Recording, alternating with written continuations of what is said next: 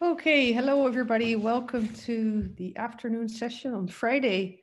We have three speakers this afternoon, and the first speaker is Jay Gambetta from IBM. And maybe Jay can already start sharing his slides and turn on the video while I talk a little bit more. One brief announcement is that there's another opportunity to have your digital group to participate in a digital group picture this afternoon at 5:45. So if you haven't been in one, please go there. Another announcement related to Jay's talk is that unlike some of the other talks, the roundtable is not right after his talk, but at 6 o'clock. So keep an eye on that, if you want to talk more to Jay, you can join that roundtable.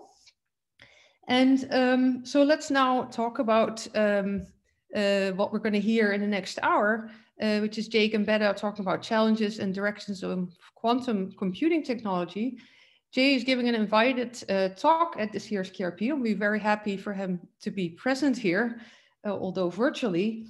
As many of you may know, Jay is IBM Fellow and Vice President of Research at IBM. And he has a long history in quantum computing.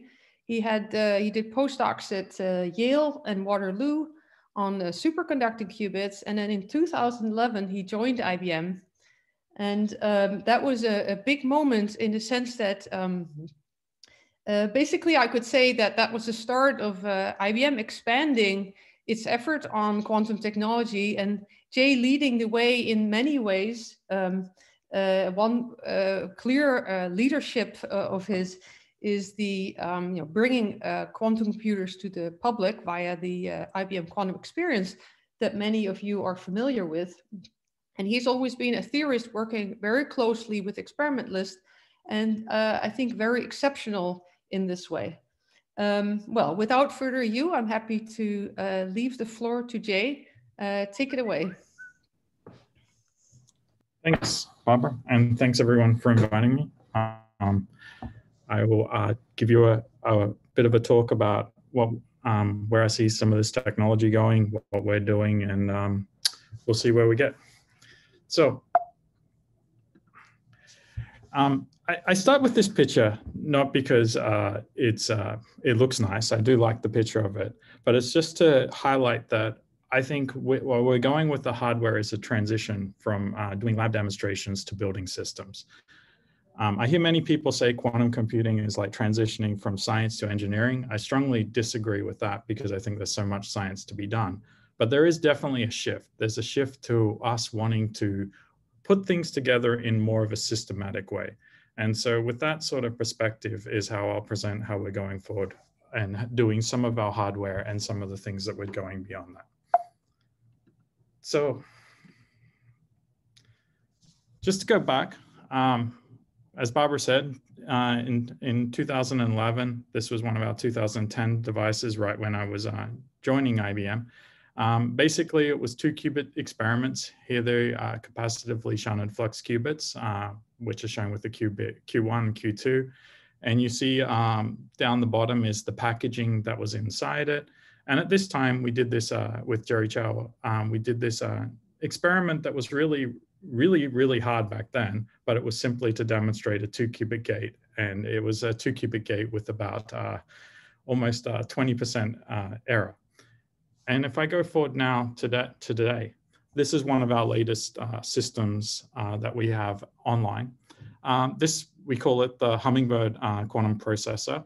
It's a 65 qubit machine. And what you can see here is the error rates in these larger systems have gone down quite a lot, down to the few percent, and in single qubits, 0.1%.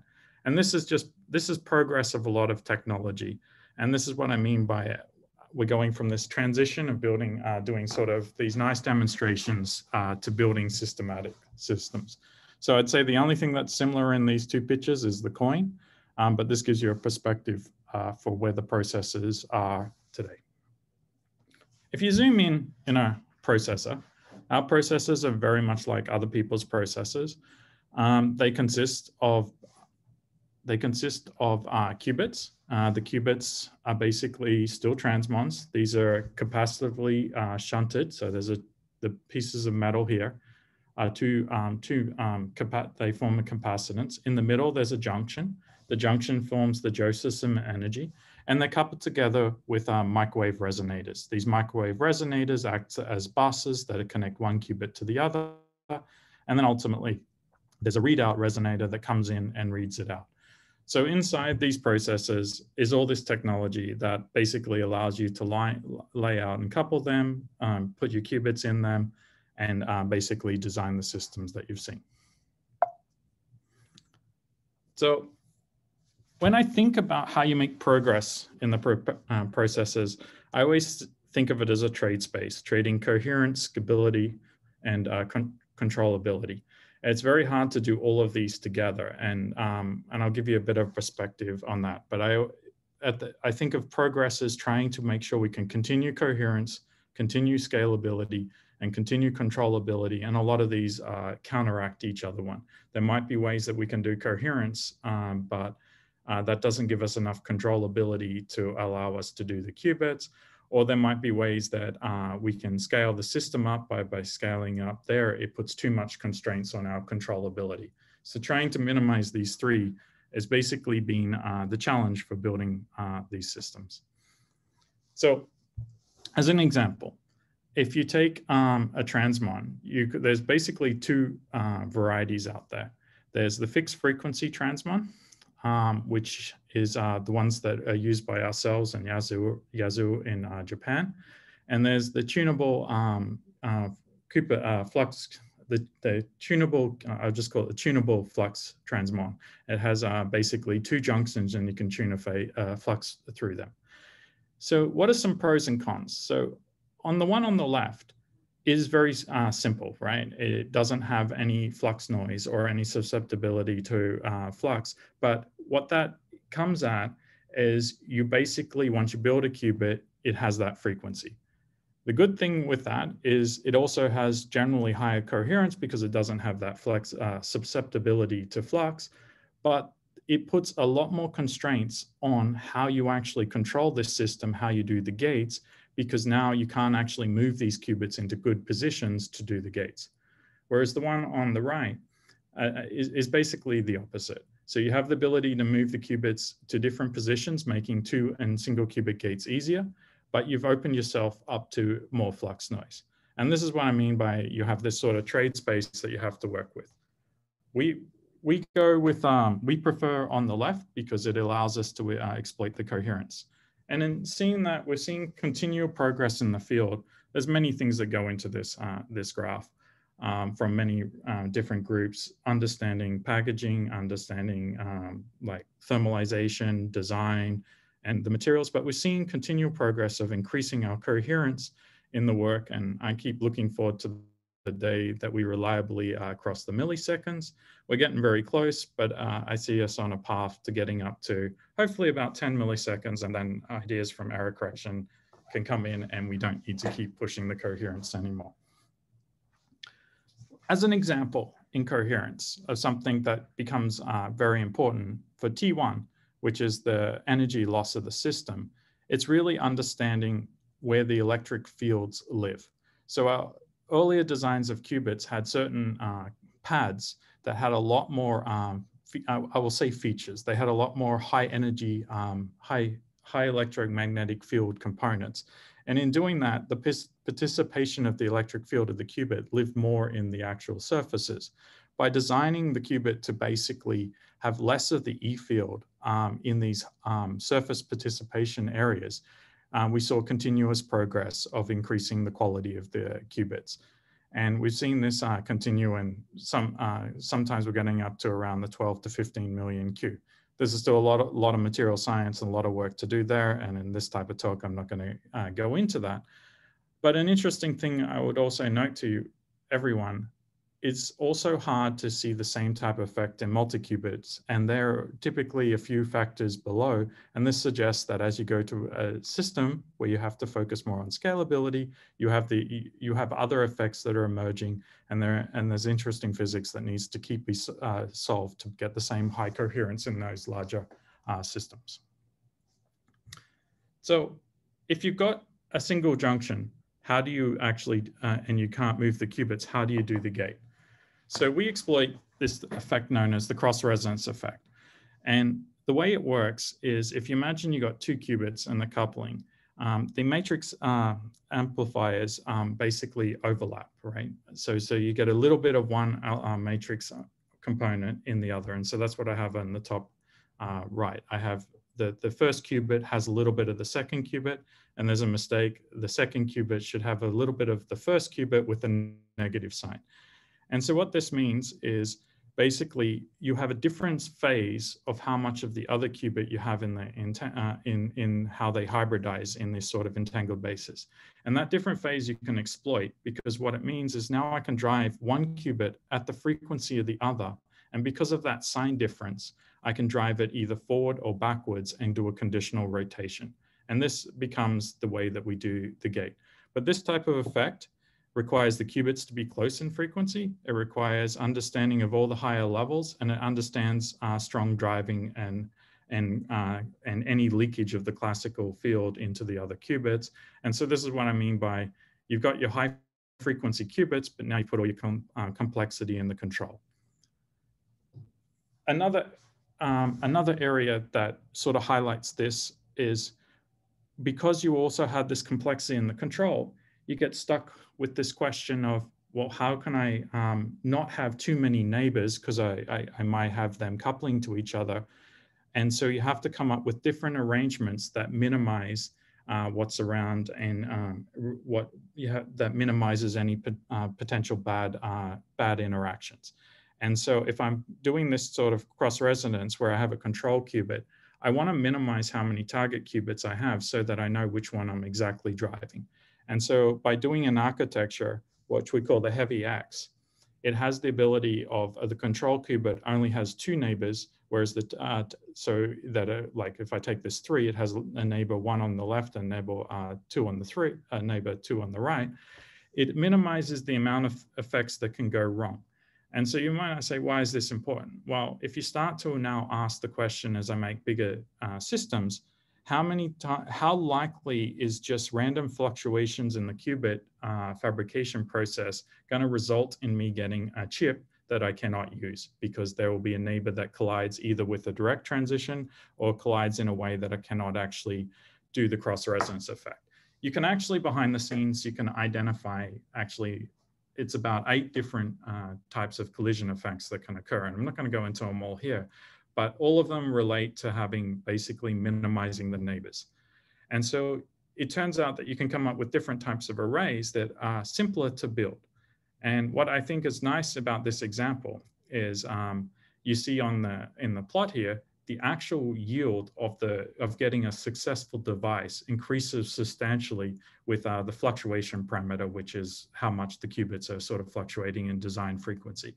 And what we see is this is what has allowed us to build 27 and 65 qubits with high 65 qubit processors with relatively high performance. Going forward, we're going to have to actually bring down the fluctuation parameter, the sigma, so that we can get the qubits in a much more reliable position. But it does highlight this as you will go towards building up larger devices and thinking about scalability, you have to think about the architecture. I'm not going to talk about today, but what's nice about this is now you can ask the question, can I design codes for this type of architecture? And the team did this, Chris Chamberlain with Andrew Cross and a few others, determined that there is an equivalent code that can exist on this type of architecture. So the ideas and the directions that we want to go as we go towards studying error correction are also possible in this architecture. So this, if I sort of say what was the main thing that made the 27 qubit machine possible, it's one, that this optimized lattice. The second is developing post-fab techniques. So as I said on the previous slide, there's that sigma parameter is the sort of variation in the qubit frequency.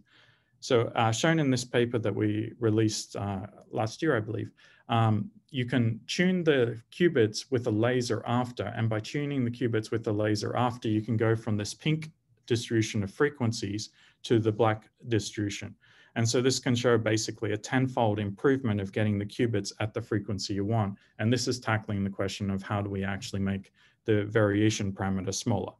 And so by putting these two techniques together, we have pretty strong confidence that we will continue scaling these devices up to larger and larger qubits. And obviously we have to keep improving both of them, but it shows that the architecture designs what makes it more possible to build these larger systems.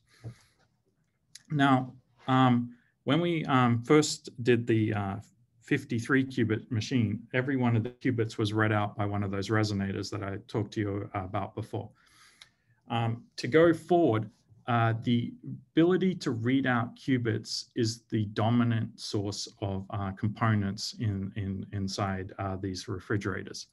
So to make the 65 qubit chip possible is we need to develop, and there's been many examples of this by many research groups, the ability to multiplex the readout. How do we make sure we get how do we take all the qubits and bring them together and minimize the amount of amplifiers? So in the 65 qubit Hummingbird design, it was a multiplexing of an 8-to-1 ratio. And so what that really showed is now we could take, rather than having 65 qubits, we can now have order 10 amplifier chains and have the same componentry as what you would have on a smaller system to allow you to actually read out these larger systems. So by improving this multiplexing technique and showing that you can do it reliably, and that's what's shown in this graph, each one of these resonators are distinct from the others, so I know which one will be coupled in a qubit. Having high bandwidth amplifiers to go over that full range allows me to continue forward in increasing my multiplex ratio and actually build larger devices. So this year, we'll be releasing what we call the Eagle processor, which is 127. And I wanted to give you a bit of a feel for technology and what is required to go forward.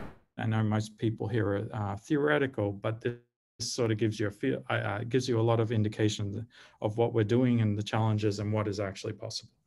So if you imagine that you had the previous type of machine, your ability to read out all the qubits, you almost get limited by a perimeter problem. If I have a flip chip, but I can only come into each one of the qubits, imagine you have a drawing problem and you have to draw a control line into every one of my qubits, and I come from the perimeters. To get around this, you have to actually start building, we call it multi-level wiring. Think of it as building a flip chip, which is shown in this pot. So the qubits would be on the top. Then you have a flip chip. You have to have the ability to stack multiple levels. And by doing that, you can now imagine having signals cross. And by having signals cross, you solve the perimeter problem. To do this, you need things like through silicon vias, which are abilities to have the control lines that come in. You need to have this multi-level wiring. And by doing this and showing that this works, and here's an actual experimental cross-section of one of our interposer type chips, we have the packaging constraint that will allow us to build the 127, and that's why we're working on and confident it'll come out this year. For all of you guys that work on error correction, I like to point this out, that this is starting towards showing that these hypotheses of qubits that are stuck in a two-dimensional lattice is really not as strong as what most people would think. So if there are any ideas that can suggest different types of connectivity, by building the technology that starts to give you this multi-level wiring, you can envision building many different types of graphs into your qubits. There's obviously a lot of challenges. Here I'm talking about a flip chip and control lines, very much different to multi-level wiring in a qubit chip. But I think there's a lot of promise for low connected, but very far distance graphs for realizing different types of lattices. And so I think there's a lot of exciting research that I would love to see from this community suggesting different types of graphs that we can build. So that type of packaging allows us to basically see a path going forward to larger and larger systems in the qubit. Now you get stuck with a new type of problem that comes around. And that's, how do I get enough signals into the fridge and enough signals out? And so this is what we're designing for, what we call our Osprey, which is the about 400 qubit machine. Here you have the challenge of basically all these fancy pictures that I see everywhere of quantum processors, which are not really quantum processors, of these microwave lines, just would be ridiculous. So you have to have a much more condensed way of getting the signals in and out. So you need a lot more better cryo infrastructure. And in particular, shown in this photo is what we call a cryoflex cable. And it's got about a 10 times density improvement of getting the signals in and out. And so this replaces all these microwave lines on the side and can allow us to get a lot more density into our system and basically allow us to put bigger and bigger chips in a single fridge. Going beyond, and as many have seen, we announced that we wanted to go to 1,000. I would argue that the most important thing for that is better and better 2-qubit gates. I want to get 10 to the -4, and we need to come up with better gates that reduce some of the crosstalk. Shown in this little insert is a novel idea of replacing the bus with a coupler that can have interference components, and by those interference components, it can reduce unwanted crosstalk. And the team got down to about 2 by 10 to the -3 error rates with this. Going even beyond that, I think there's a lot there.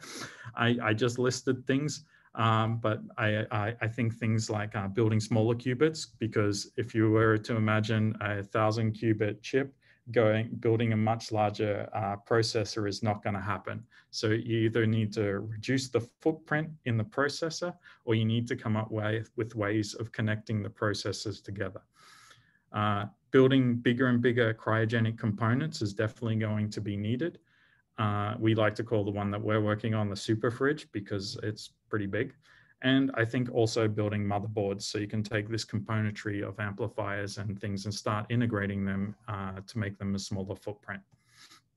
So an example of one of them is this super fridge type thing.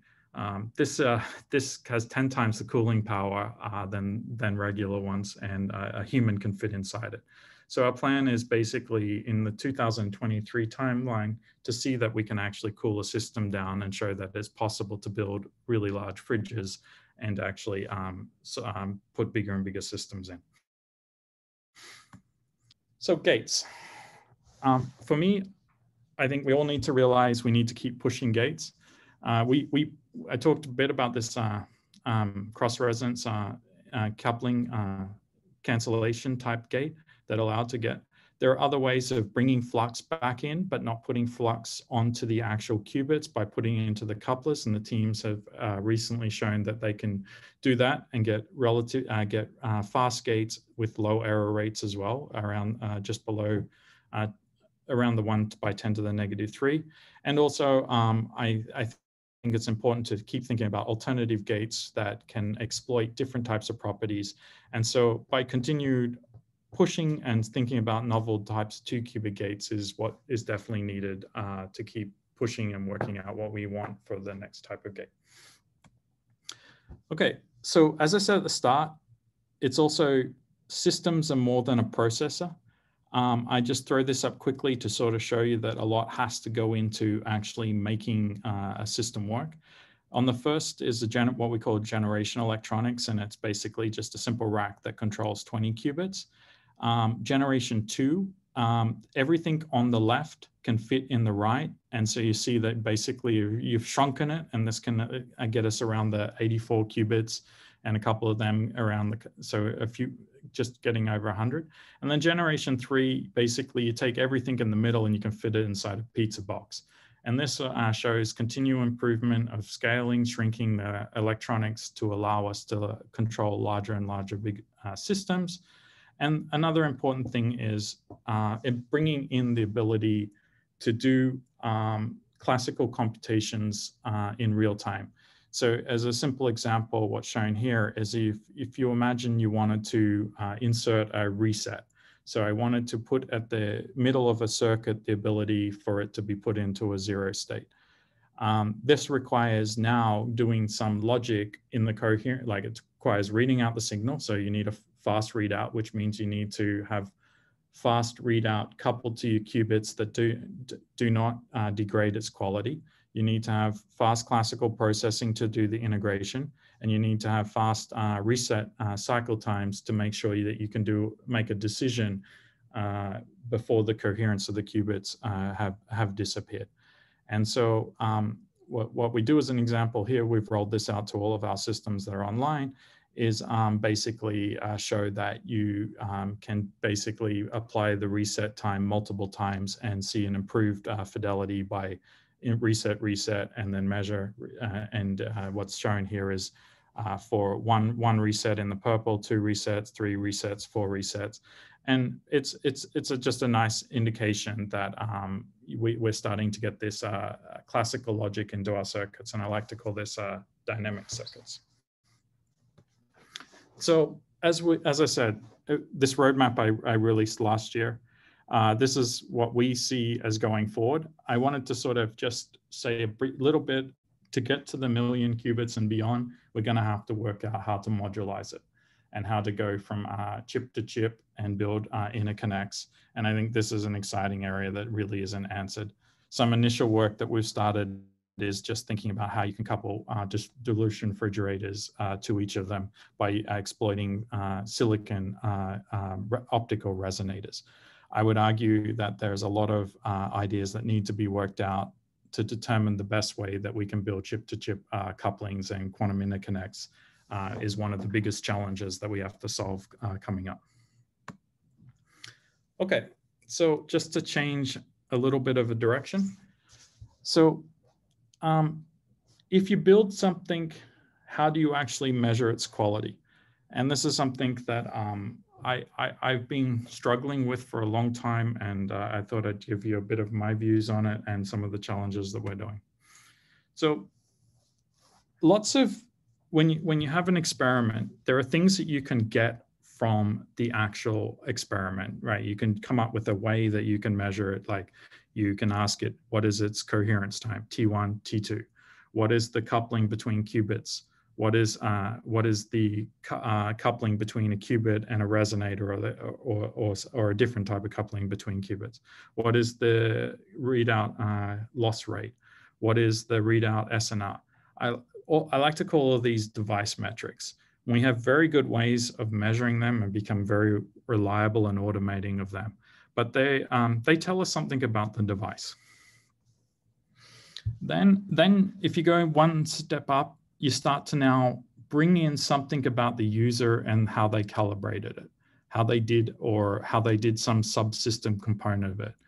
And we as a field have come up, in my opinion, with lots of good techniques like tomography, randomized benchmarking, A matrix, for those that don't know, just think of this as the readout crosstalk matrix, ways of determining whether the errors are coherent or whether there's leakage. But these still don't tell you about the full system, but they give you a feel for what's going, when you bring in your control, what is going on and in the subspace, and gives you an estimate for the overall performance. And then there are things that are holistic. Quantum volume would be one. I would argue graph states are another. N-bit random Cliffords would be another. And these start to tell you about how the system is performing on whole. And so I like to say the lower layers, well, we like to say the lower layers have predictive power, but they don't tell us everything. And from them, we can predict how the qubit and error rates would go. But as we go up, it doesn't reveal every type of error. And so this is why it's important to come up with metrics that are more holistic in nature, because you want to include everything that's going on in the processor. And as an example, you can ask a simple question, and this is one that we do all the time because it's one of the largest errors we have to deal with, is unwanted coherent interactions with other qubits.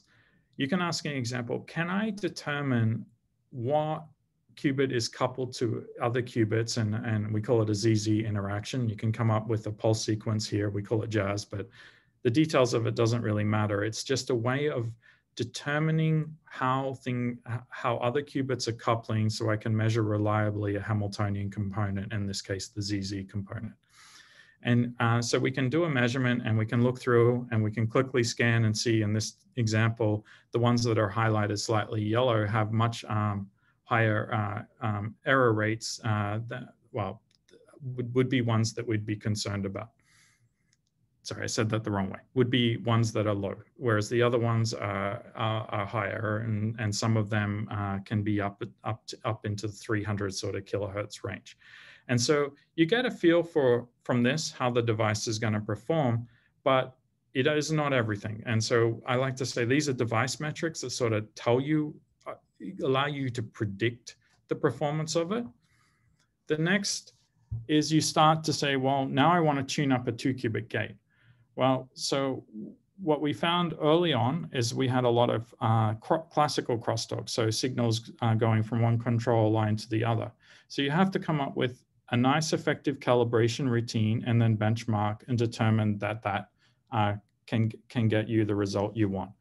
Then you find, well, I start doing multi-qubit experiments. In this example, we started to look at demonstrating a fault-tolerant 5-qubit device. And you find that the spectator errors become a real problem. And so rather than try and tune them away in the gate, you take your pulse and start dynamical decoupling. So we took our standard pulse and split it into 4 and then put decoupling sequences on the spectator qubit. This is one approach, but it makes the circuits very, very long. And so then you can say, well, what is there ways that I can actually come up with dynamics I can apply in the qubit? And so in this case, rotary echo is an example where I drive my target qubit really, really strongly so that I cause it to decouple from its neighbors, but I drive it in a way that commutes with the gate so that I don't have to worry about any type of effect. I can still calibrate my gate in its subspace. And now I can basically cause the target to not be coupled to any of its neighbors. And so this sort of shows the next step is you then can determine your way in which you actually calibrate a system. And by better understanding those input parameters, you can derive different types of pulse sequences that give you a better 2-qubit gate. But then you come to the next is now you ask yourself, how does it perform overall?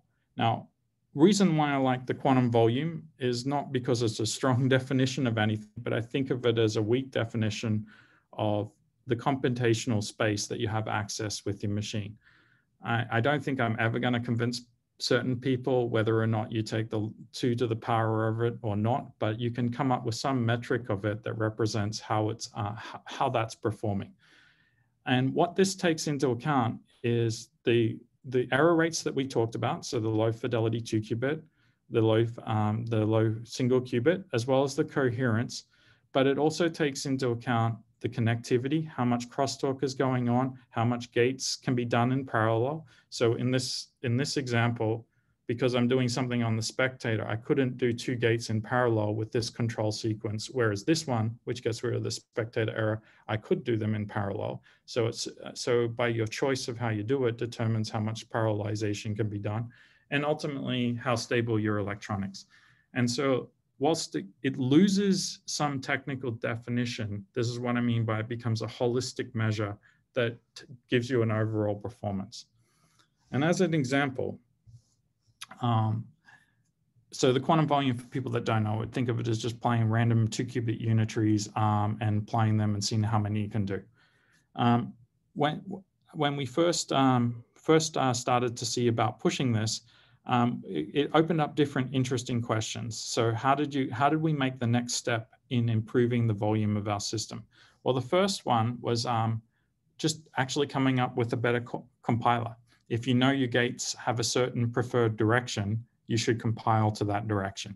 Seems like an obvious statement, but when you actually are having a circuit, exploiting the way the hardware does the gates more efficiently, you should do. And so either compiling it to the direction of the C-naughts or inserting gates inside the middle that minimize depending on the architecture. If phase gates are easier to do than pi on 2 gates, I should do more phase gates. Second is, and this one is interesting as well, is it may turn out to do a less fidelity 2-qubit gate to have better performance in the full Hilbert space than in the subspace. And so by doing a faster gate that was harder to get to as high a fidelity, so we took, we did the same rotary echo, but we did it in a shorter time by not echoing within its own subspace. You take a bit of hit in its own subspace, but you can do it faster. But you can now implement more of these in the coherence, and so you can, on an average, get a better holistic response. Third is working out how you continually insert into a circuit when you should actually decouple the noise, so putting dynamical decoupling. And the fourth was taking into account, can I actually read out higher levels of a system to use to get better SNR on my system? And so this allows you to get a better SNR. And so we basically promoted the 1 state to the F state before reading out, allows it to get better ability to say, was it 0 or 1? And so all these made a small bit of improvement, but it sort of shows that it's a holistic in nature that really starts to get at the question of trying to identify how subsystems interact and how to best put all the pieces together. Continuing it further to get to 128 is taking it in and asking even more questions about how you do circuits that take into account the hardware even better. So are there ways that you can basically take advantage of future gates to minimize it, and you can get small improvements by improving the compiler better, as well as putting more complicated processing techniques into the readout. Do I do a readout with a linear discriminator or a quadratic discriminator? And so you see that you can continue pulling on different parts of it on a holistic way. And this is what we've seen to continue increasing the volume. I like this quote by someone that I work with, Peter. If we ever need to explain quantum volume, I actually do like to think of it as two of these dinosaurs are butting heads. And so it just shows that it's about continuing to work on your system and remove all these imperfections so the overall performance of the system continues to get better. And doing this is what we've done to see that we've continued seeing improvements of the quantum volume. Now, I think there's an interesting point that's going to happen, and that I hope I'm predicting in the 2023 that will start to actually get error correction and start to look at different types of things in there. And I think there's a lot of science to do that. But for now, I look at it as a way of us tracking for the near future how the system performances continue to improve. Okay. So just to go quickly on a different tack. So in 2016, we put this, as Barbara said, we put this machine online.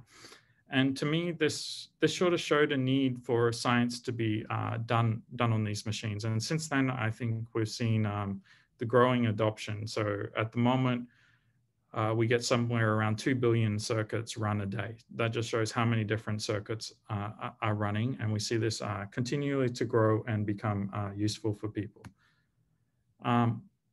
But we knew we needed to work out how you program it. And this is why I wanted to take a different sort of little bit of a different spin and talk about how we need to build the software to allow us to do the science on top of these machines to build the full system. So for instance, the circuit becomes a lot more powerful. It needs to do a lot of different things. Some of them are insert these pulses so that people could explore different ways of actually being able to come up with like that direct C-naught that we used in the C-naught, try different types of sequences to do the same gate.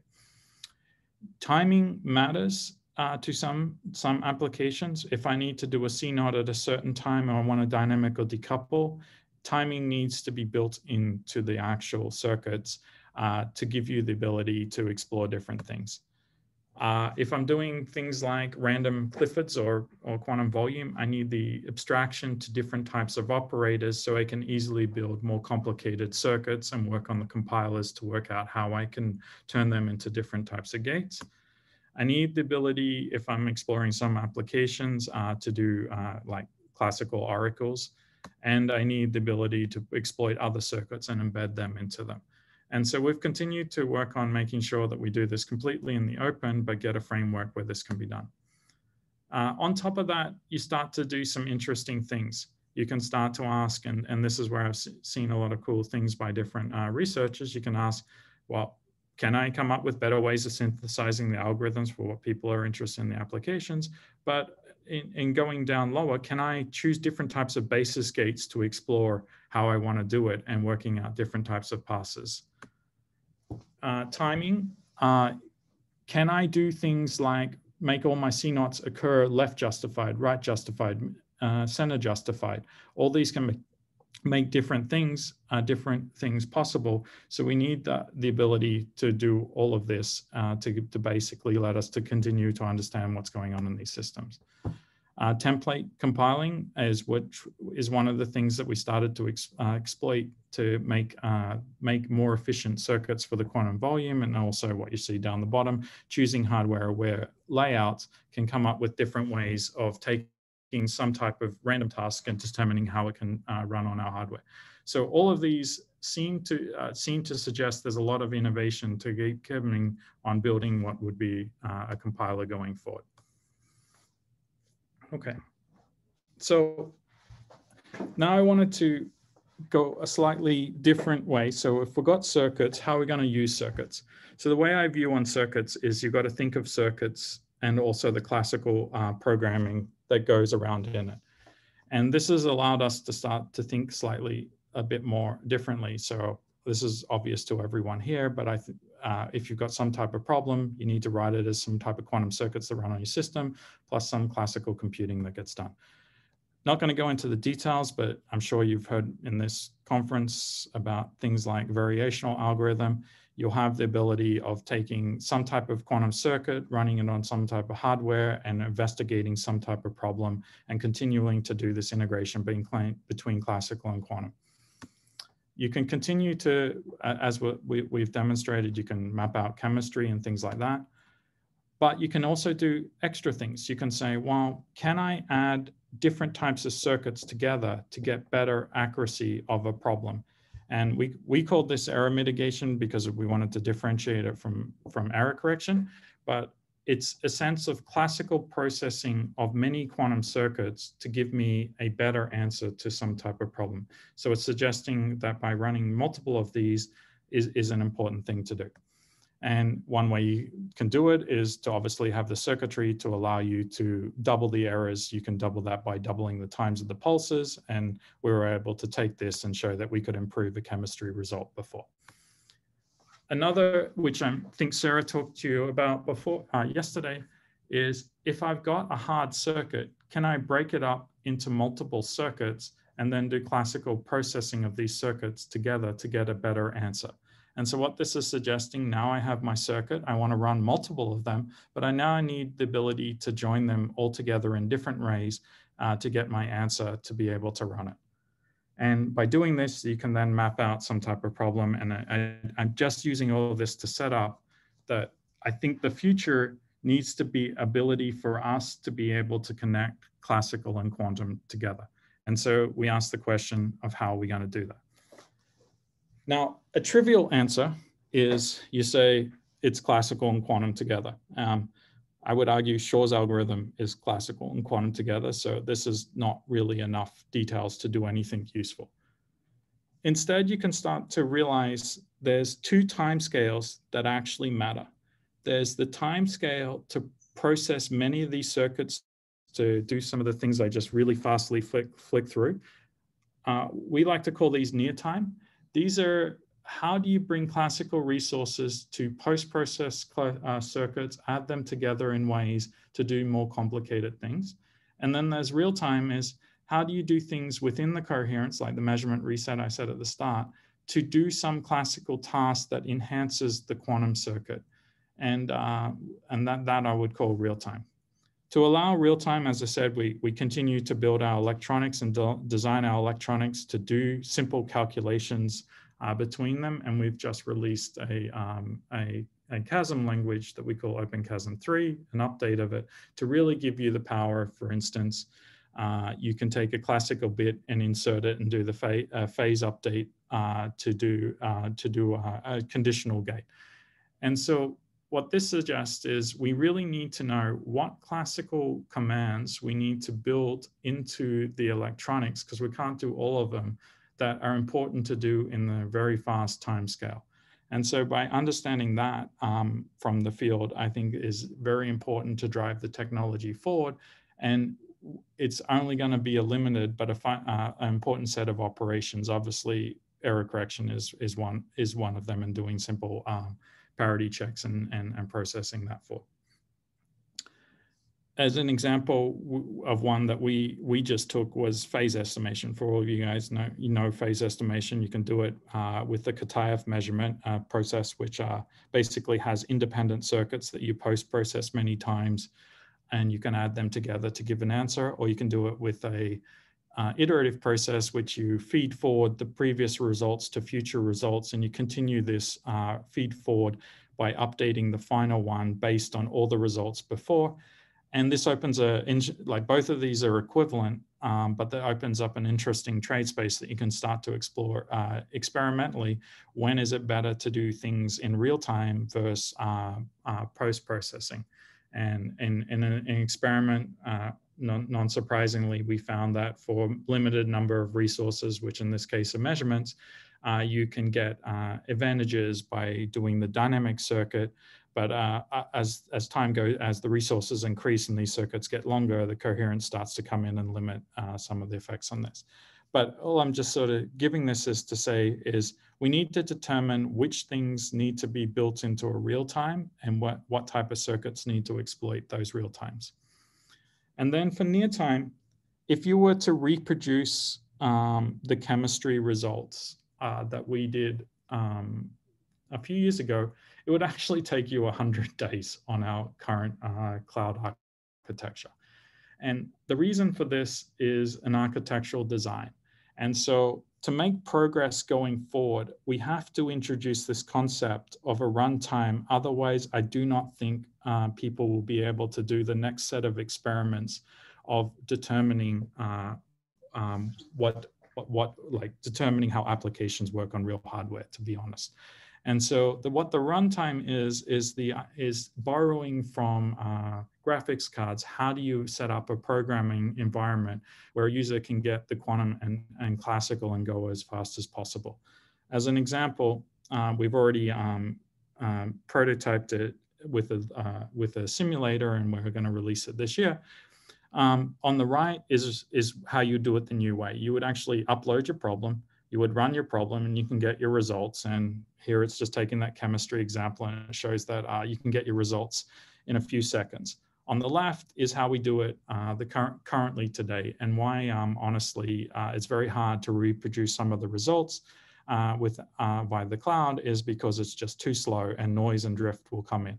So I think the runtime and understanding that classical quantum combination and what classical calculations need to be done in real time and which ones need to be done in near time are important for driving this technology forward. This is just an example how you would replace it. So as I think about it, I think what's still important for us in a technology is to understand circuits. And what I'm very interested in is continuing understanding how we increase the quality of the circuits. I think driving the quality is going to be driven a lot by continual improvements of just the raw physics, but also starting to inject over time different ideas from error correction and things like this. The capacity is how well you can integrate your actual circuits with classical hardware. It's exciting to me that we're at a time in the field where we need to be starting to think about this, because we want to be able to get the most out of our quantum systems, and we need to be able to be leveraging all the ideas that people have done in HPC of bringing and setting up proper programming environments to allow you to get full capacity out of your system. And then the third is variety. That I think it's important that the theoretical world keeps driving which circuits matter, as well as an understanding if we can classically through real time boost what can be done, i.e. can I exploit teleportation or can I exploit iterative phase estimation to do something better? When and how should I do that determines what we can do and which circuits can be run.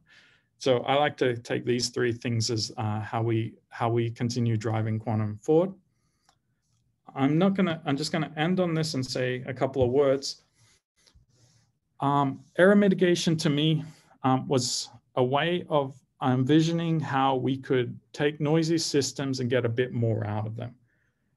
I think the path to building what we all want to build, a quantum error corrected fault tolerant machine, is not through something of wait until we get a logical qubit and then start putting logical qubits together, but can we think of it more as how do we build larger systems and drive higher quality circuits and boost what those circuits can do through classical calculations, i.e. error mitigation? And is it possible to make a transition from error mitigation to error correction by building a lot of these ideas of fault tolerant error correction into error mitigation?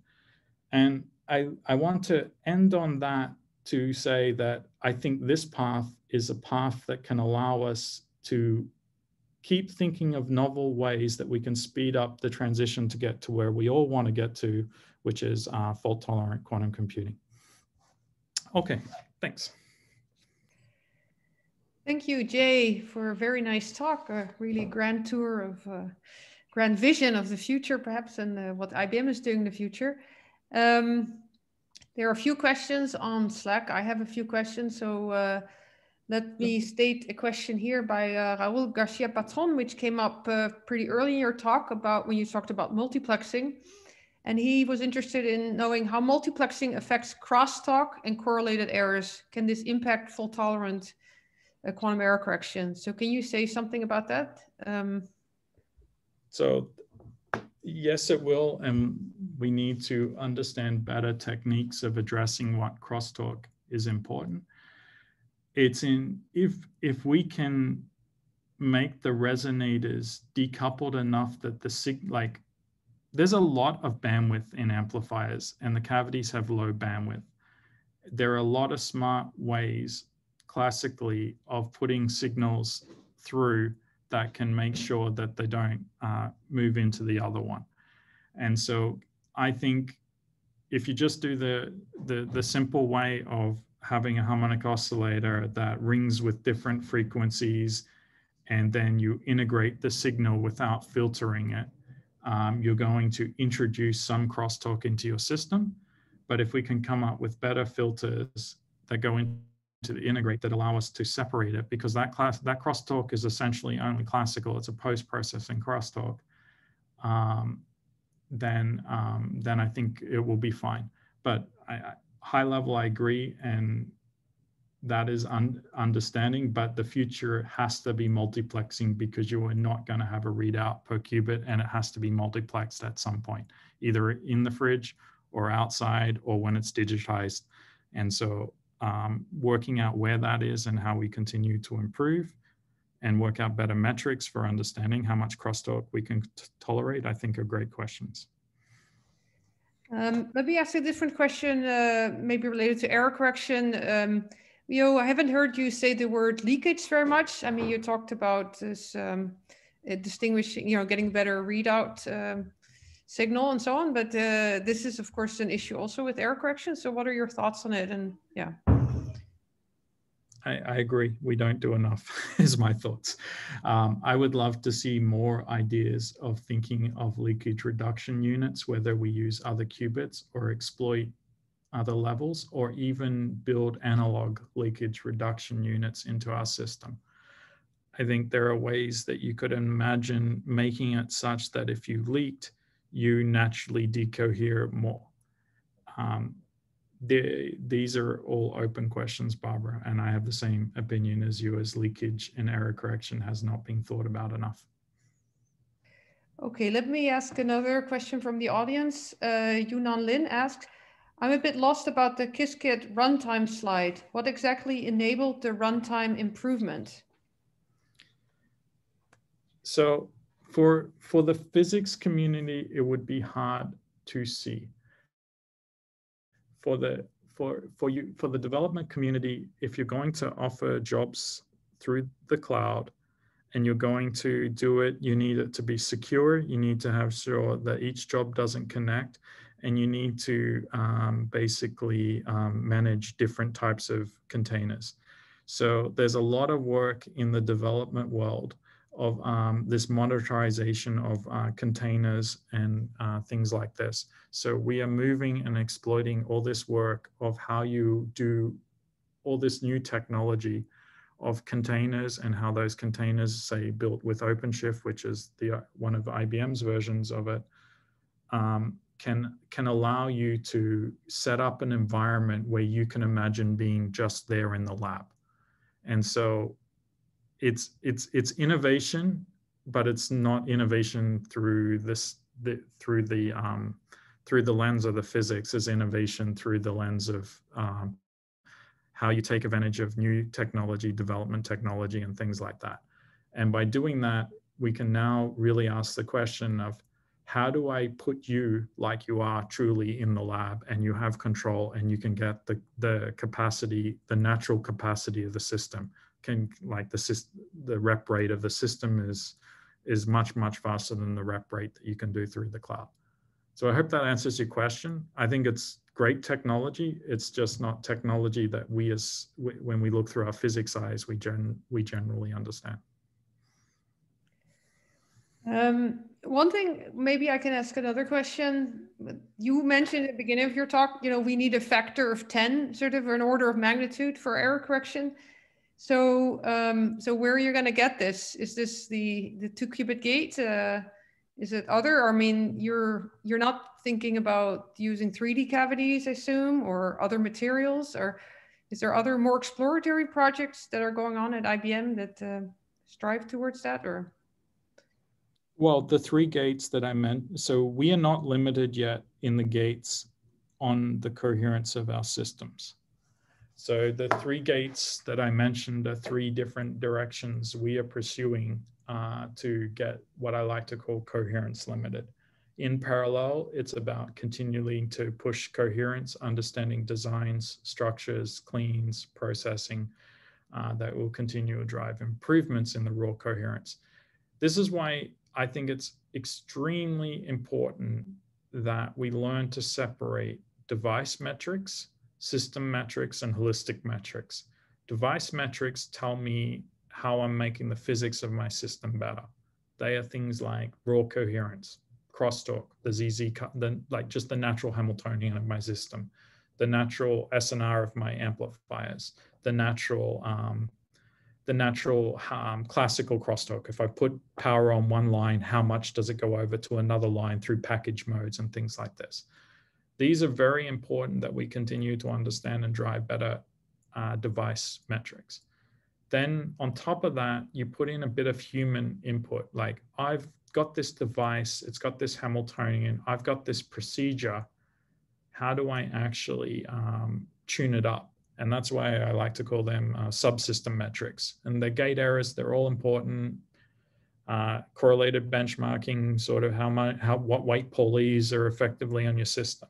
And then you need the holistic metrics that don't tell you, like, you lose a little bit of detail of every processor, but you can ask larger things.